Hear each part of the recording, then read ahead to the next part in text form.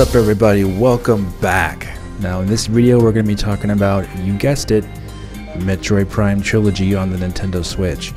Now why are we talking about this now? Well, we did mention it a little bit ago that we do expect that Nintendo will be porting the Metroid Prime Trilogy to the Switch, obviously because Metroid Prime 4 is coming out very soon. And due to this fact, it makes all the sense in the world to release the Metroid Prime Trilogy on the console because there is no Metroid Prime games on the Nintendo Switch. You don't want to just release a Metroid Prime 4, the fourth in the series of games, without releasing the first three on the console. So obviously, while it's not confirmed by Nintendo, it is extremely likely that we will be getting a Metroid Prime Trilogy on the Nintendo Switch as soon as 2019, in my opinion.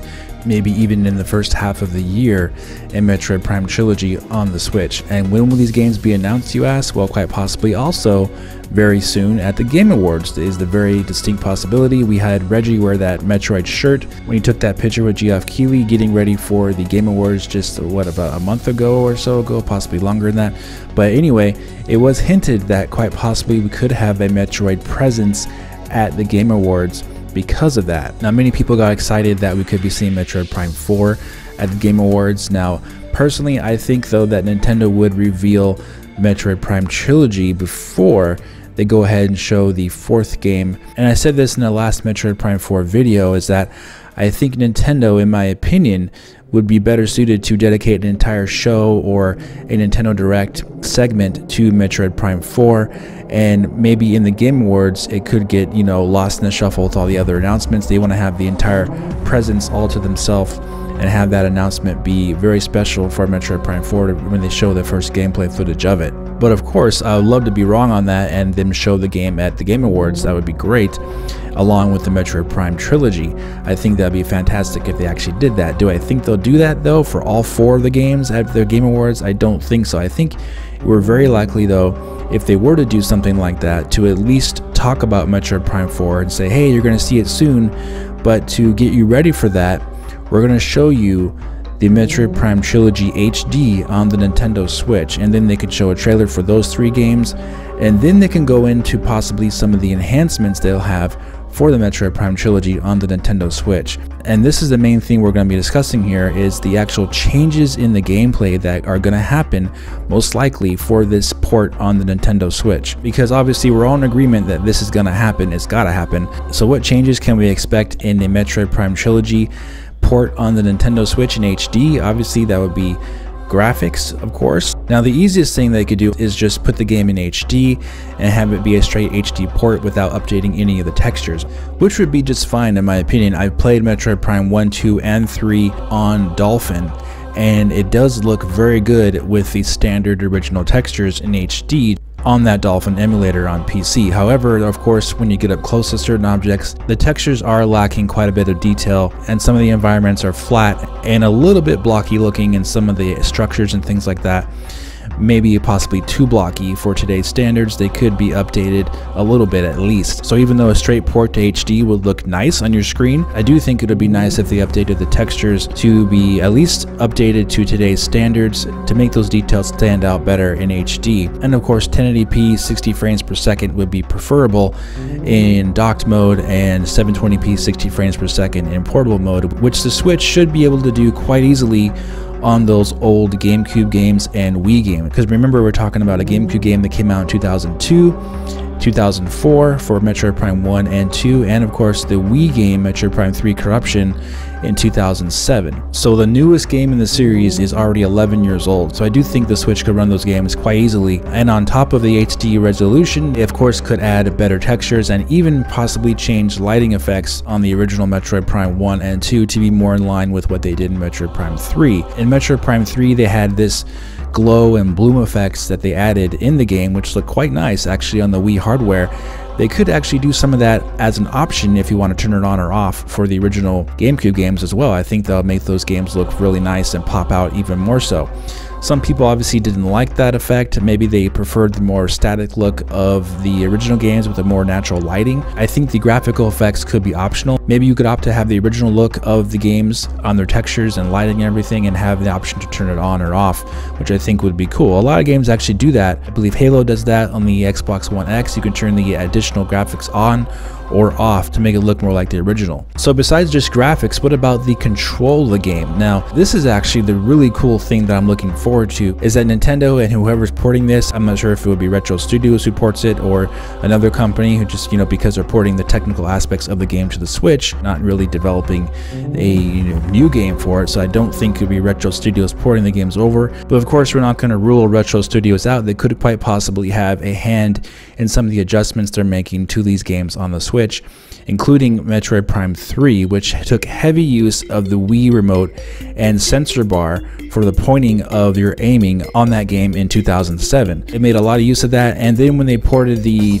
other two games with that Metroid Prime Trilogy, they added in the Wii remote aiming and nunchuck motion control, like shake the nunchuck. Basically, you could use the nunchuck's motion control and the Wii remote's motion control to do certain actions in the game. And they added that in actually to the original GameCube games, Metroid Prime 1 and 2, to make it seem more like Metroid Prime 3 on the Wii. So on the Nintendo Switch, you have an interesting situation here, because I think the control aspect is going to make a world of difference for these games on the Nintendo Switch. You have the ability to do multiple different things on the system. You could have the option of having the same type of motion controls with Metroid Prime 3 and having the same type of thing with Metroid Prime 1 and 2 with the Joy-Cons, at least when you're in dock mode.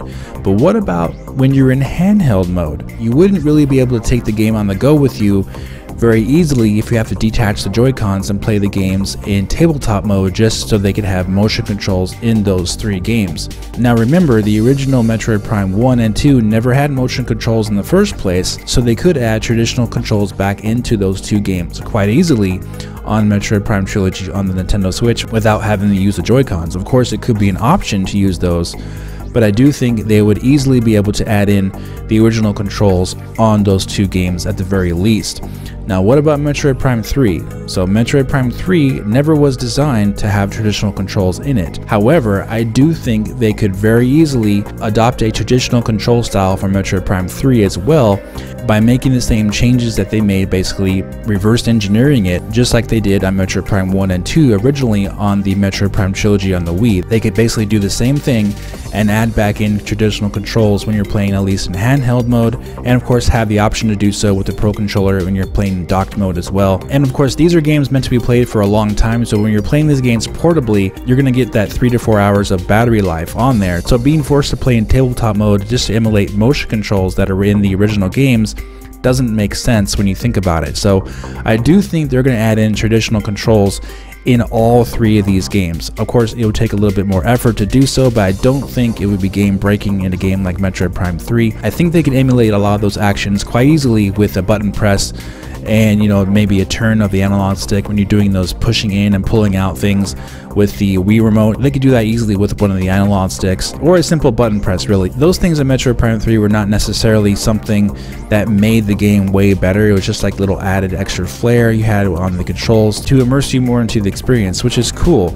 And they can still have that in docked mode with the Joy-Cons if they want to, of course, emulate the original Metroid Prime 3, but I don't think they're just going to limit it to only motion controls like they did on the Wii version of this game. The system needs to be portable and compact, and you want to be playing these games on the go for at least 3 to 4 hours at a time, because these are core games. Landscapes in those three games are very big. You could easily get lost, or you can forget where you are if you're just stuck to playing it for short periods of time, because in tabletop mode it kind of limits you into how long you can play, really, because it kind of takes away the portability aspect of it. You can't just pick it up and go anywhere you want with it. You gotta set it on tables somewhere, get yourself situated just right, get the Joy-Cons out, and have more space, in order to wave your hands around. It's basically just like playing the game at home, but just at a table somewhere, or somewhere else, and you need more space. It kind of limits the more direct portability aspect of the Nintendo Switch if they were to force the motion controls on there. Now granted, Super Mario Party is an example of this that Nintendo just did this with, that they do force you to use the Joy-Cons even in portable mode. But since that is a party game and not really necessarily meant to be played as a single player core experience, that does kind of make sense in that instance. But for the Metroid Prime Trilogy, I do expect there to be some type of standard control options for those games. And they do have an opportunity to go back to the original GameCube type of controls and modify those even, maybe have a third control style that you could use that emulates more modern dual analog stick setups. maybe you'll move with the left analog stick and look around with the right analog stick instead of having to hold a button and stop Samus and look around like that, like they did in Metroid Prime 1 and 2. A lot of people didn't like that control aspect. They felt it was too limiting, even though personally I had no problem with it. I liked it. The game worked. It was designed well with that control style.